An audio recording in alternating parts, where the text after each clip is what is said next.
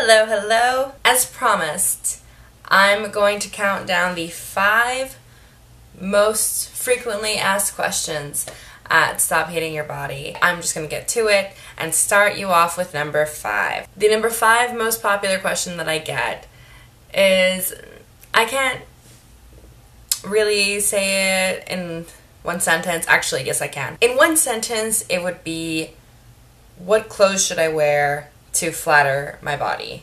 But it comes in different ways. People always want to hide different body parts. People are ashamed of different specific body parts and nitpicking and things like that. So let's hit that topic.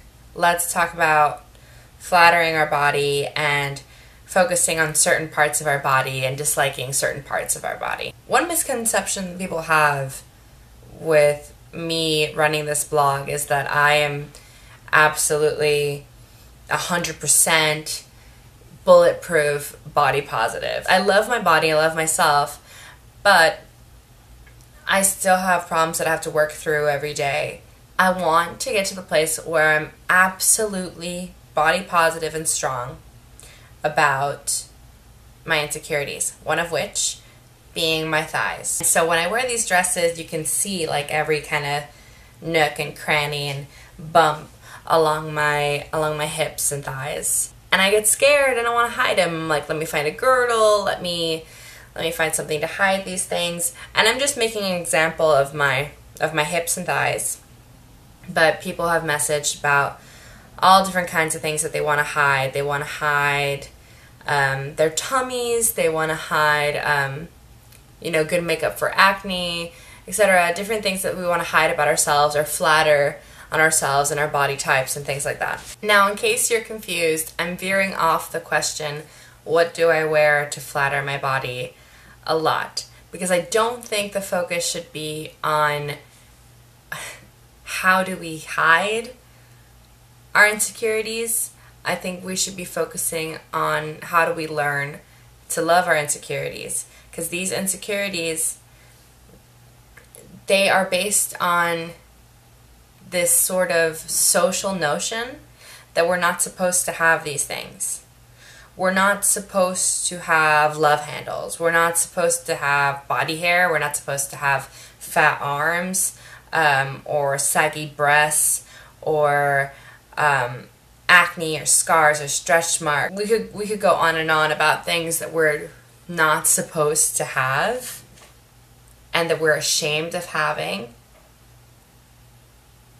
And as I've said before, I have no problems with people wanting to change something about themselves physically. I think we're our own canvas. We can change whatever we want. If you have the means to change your appearance, sure.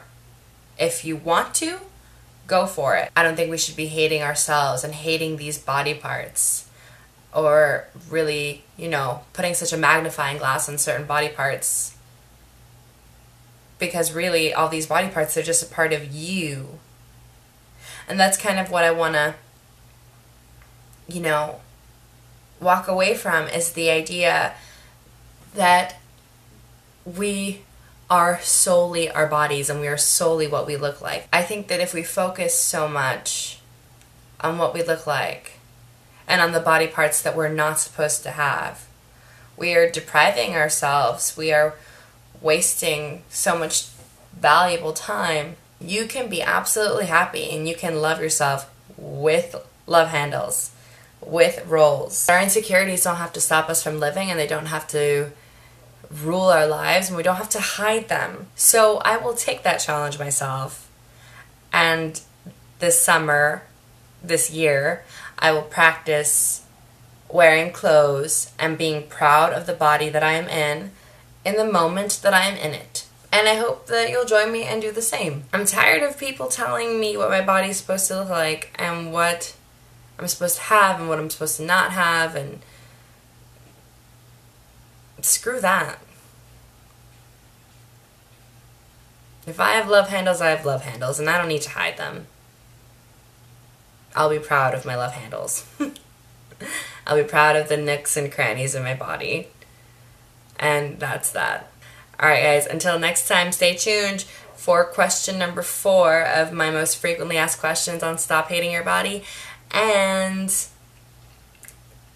also, every Tuesday night at 8 p.m. Eastern Standard Time, I am on a live radio show on the internet at clangbox.fm. So be sure to check that out. Bye, guys.